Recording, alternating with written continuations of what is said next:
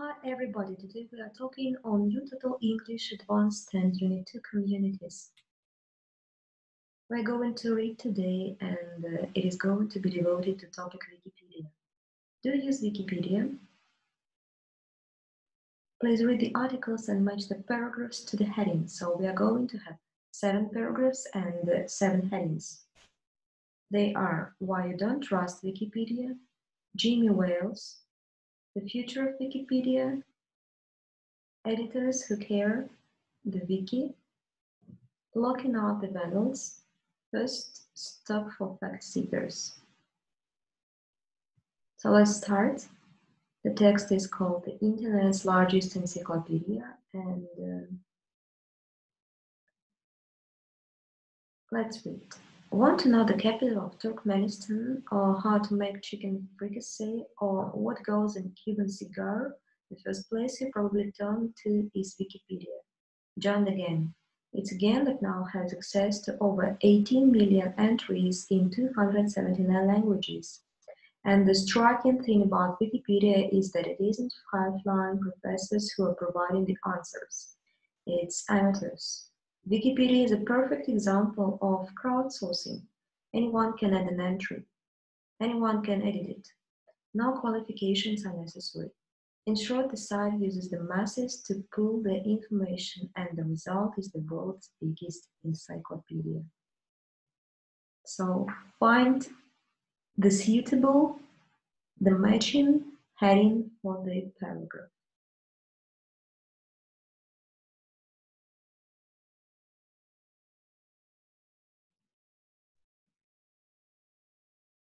But is it the most reliable? Ask one of its founders, Larry Sanger, who went on to lecture at the Ohio State University. And the answer is an unequivocal no. Sanger doesn't let his students use Wikipedia for their research. He knows they can simply invent information, put it anonymously on Wikipedia, and claim it's accurate. Other academics also have their doubts. One famously compared the site to a public toilet seat. You never know who's used it before you, but they are now probably in the minority.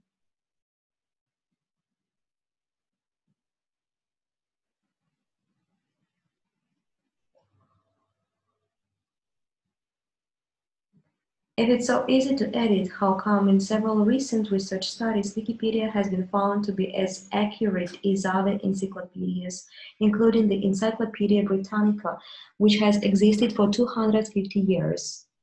How come? With all the potential vandals keen to rewrite history according to their own ideologies, Wikipedia, it turns out, is generally trustworthy. The answer is that the editors of Wikipedia care more than the vandals. The Massachusetts Institute of Technology did a study and found that obscene comments added on Wikipedia were on average removed within 100 seconds. But the vandals, it's about as worthwhile as a graffiti artist using invisible ink.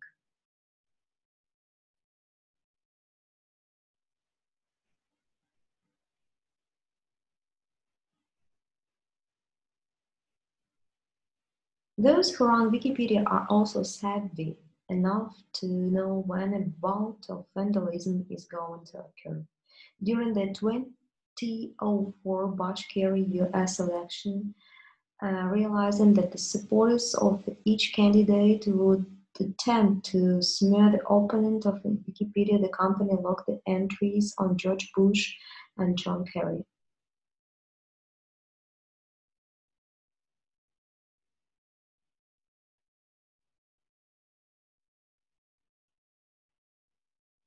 So in this utopia of crowdsourcing, who exactly is making the decisions? The boss is founder Jimmy Wales. In 2000, Wales was a regular guy looking to combine his two hobbies, nosing through the Encyclopedia Britannica and surfing the internet. Online, he found himself discussing all sorts of topics and meeting all sorts of people on obscure mailing lists. He decided he wanted to set up something longer lasting and fun. Fun is a big word for Jimmy Wales, one of the world's great optimists. Wales has breezed through life enjoying pretty much everything he's turned his hand to, including trading options and futures and founding Nupedia, Wikipedia's forerunner.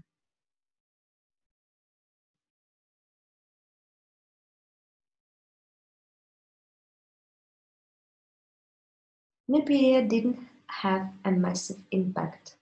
It used the old model of experts writing entries, but then Wells and his co-founder Larry Sanger decided to experiment with a relatively new technology, a wiki.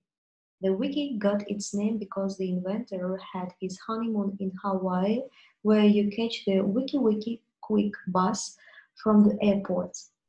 The idea of a wiki is that anyone can contribute to a website. It's a pooling of knowledge. With this technology in place, Wikipedia exploded in popularity. Within its first year, contributors wrote 20,000 entries in 18 languages.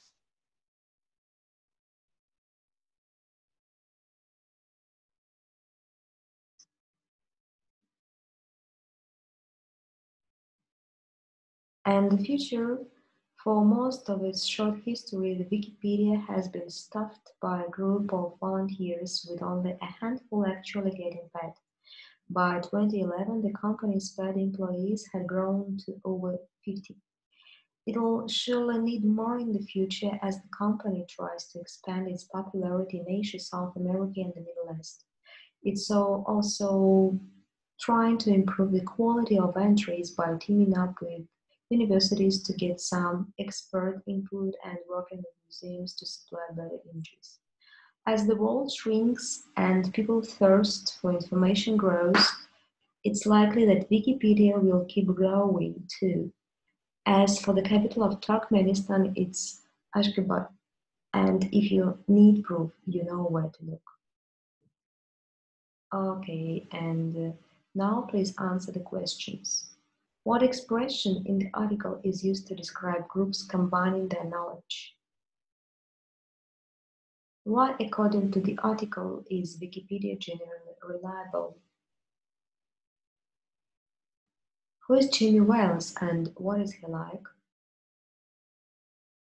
What technological innovation led to the popularity of Wikipedia?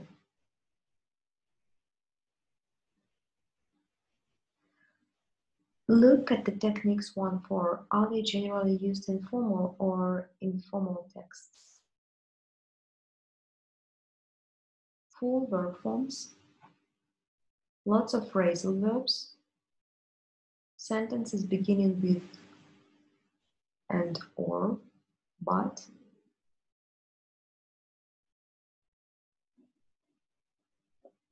repeated use of the passive. So full verb forms are formal texts. Lots of phrasal verbs are informal texts. Sentences beginning with and or but is informal texts. And repeated use of the passive is formal texts. Okay, and is the article informal or informal style? Here we are given 4 groups of words, and we should name them. The names are humor, informal vocabulary, style, spoken English, ellipses, omitting words. Savvy and guy. Join the going, it's gang. It surely need more. Want to know the capital of Turkmenistan? And the future? One famously compared this site to a public toilet seat. You never know who's used it before you. So please send your answers to me.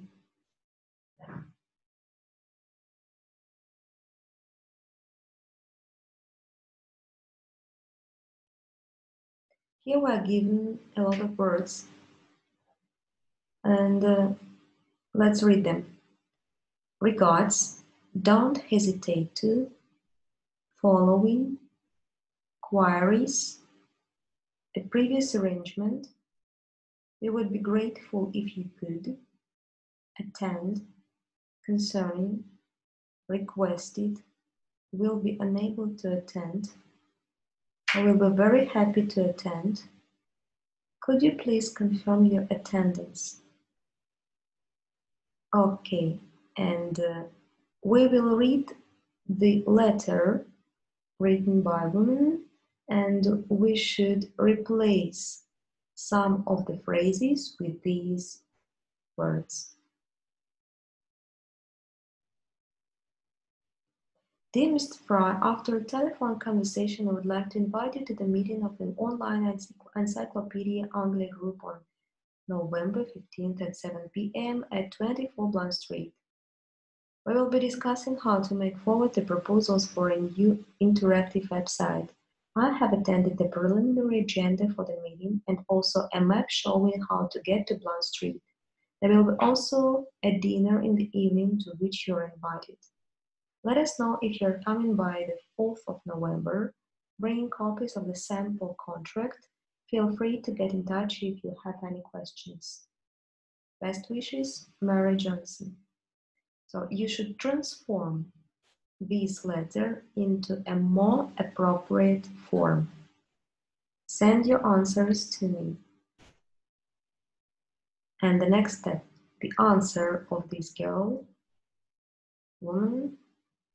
Dear Miss Johnson, thank you very much for invitation to come to the meeting on the 15th of November about the plan to start a new website. Thanks for the agenda. I can come to the meeting. As asked, I will bring copies of the sample contract. Unfortunately, I won't be able to come to the dinner because of something I have already organized. I look forward to seeing you there. Yours sincerely, Peter Fry.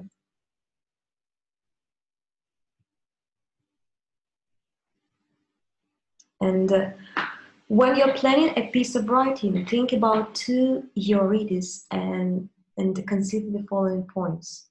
Why are they reading your piece? How much information do they already know? How much do they need to know? What are their expectations? How formal and what length do they expect the piece to be? What is the relationship between writer and reader?